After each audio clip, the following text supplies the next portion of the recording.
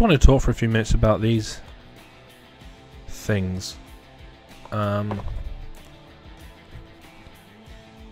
industry always seems to accommodate toys and gimmicks that make things quicker because, you know, being quicker must be more competent. And the R2 adapter is one of these, and there's a real potential hazard if it's used in the wrong way. Now, first of all, you mustn't plug this into a live socket, because then the whole BS1363 protection, I think, is out of the window for shutters, because, you know, they're not shuttered anymore. So I'm pretty sure that's a bad thing, and I'm pretty sure it'll say that in there somewhere. But that's not where I'm getting to here. What I'm getting to here is what we use this actually for. We use this for measuring R1 plus R2s for a continuity of ring and radial vinyl circuits. But have a think about how you do that, and I just wanted to just double check that you're happy with the way you're doing it. So with the ring, I've got a little drawing here. We've got, ignore the radial, there's a ring with a spur off of it. We know the testing to be step 1, yeah, end to end. Little R1, little Rn, and little R2. Is the ring a ring? Yeah, fine, WW. You don't need this for that. We can just measure that with the leads at the board. Boom, boom, boom, boom, done. Great. You then have steps 2 and 3, which is the figure of 8 for R1 plus Rn and R1 plus R2. And that involves the interconnection figure of 8 at the board, kind of thing, and then going around all of the sockets, taking values. Now we can calculate all this. I'm going to do videos on how to calculate R1, R2's ring final tests and stuff. That's all in the pipeline very soon. But just wanted to question, what do we do the R1 plus Rn for here? We're verifying there are no internal loops with the ring, no interconnections, so that the load is equally shared. There's no overloaded conductors because of the unique rules that are applied to rings, 20 amp maximum minimum capacity, etc. But the other benefit of doing 2 and 3 is you achieve polarity at these sockets. So if I, for example, this is how a socket should be connected. So you've got the earth there, the neutral, and the line. If I had the line connected at these sockets, but here I had reverse polarity, yeah, then when I was measuring R1 plus R2, let's say that the earth is where it should be, because what the hell wouldn't it? Alright, I'd have a value here because I'd be measuring between 2 terminals that have cables in. I'd be going into R1 and R2 there, and I'd be testing between R1 and R2 there. So I'd get a value here, and here, and here, and here, and here. But here, because the line in this socket is connected in the wrong terminal, I have line and neutral reverse polarity, I'll get open circuit here.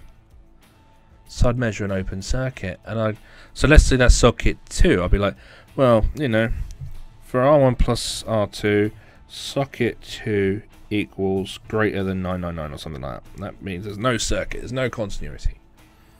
I can act on that straight away, but what I should do is carry on. If I then went on to do the R1 and Rn, I'd be verifying that line is at every line terminal and neutral is at every neutral terminal. So, like that. So in the case of an R1 plus Rn test, I will get a reading here, because R1 and Rn are there. R1 and Rn are there. R1 and Rn are there. R1 and Rn are here. And here. And although they're the wrong way around, they are still here. This tester will not know that line and neutral are of incorrect polarity, because all they're looking for is positive and negative continuity. It was because I did an R1 plus R2 with this socket that I could find reverse polarity. And so in this case, let's say that R1 plus Rn at socket 2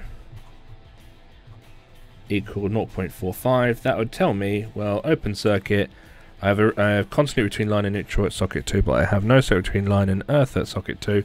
That tells me that I have a line and earth problem. But thinking about the problem, one of them had to be somewhere else. Well, line was definitely in this test, so if it's not there for that test, then it's got to be that line and neutral are reversed. If you do R1 plus R2 and R1 plus Rn tests, as you should with the guidance notes, to verify interconnections and stuff, you create polarity by default, and you should always find these problems. Here's the next concern though.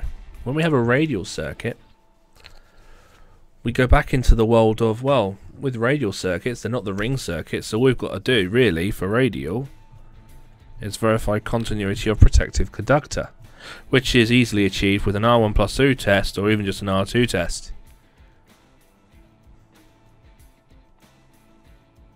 Now, I have a potential to have a line and earth reverse on the socket outlet, and this is actually speaking from experience when doing periodics. There was a MK Logic Pro where all the terminals were insulated behind. If I measure R1 plus R2 at this socket, I'll get a reading, because I'll just be measuring R1 plus R2 from here to here. And when I measure at this socket, the one with reverse polarity, I will also get a reading, because the cables are there. Yes, there's reverse polarity, but the tester won't know that. The only way the tester will know that is if I then come back to this socket and I try to verify R1 plus Rn, and then I realise, well, R1's not actually there. R1's somewhere else, like I did with the ring.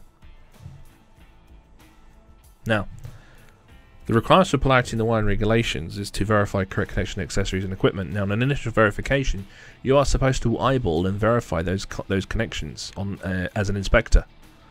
But if you're running around, well, these pieces of crap on radials, how are you verifying polarity? Because you'll just go, take a reading, take a reading, you'll get readings, you'll write them down, you'll energize the circulator on, and if someone plugs a class 1 item into that, then all the exposed conductive parts will be live for whatever the potential time is, depending on how effective its earthing is. There's potential there. The method of testing was fine before they start adding these things that change the way we think about the work and the way we execute the work. When we change the way we execute the work, we still need to remember what the actual job was in the first place. Continuity of protective conductor and polarity. If you're using these, make sure you're verifying polarity.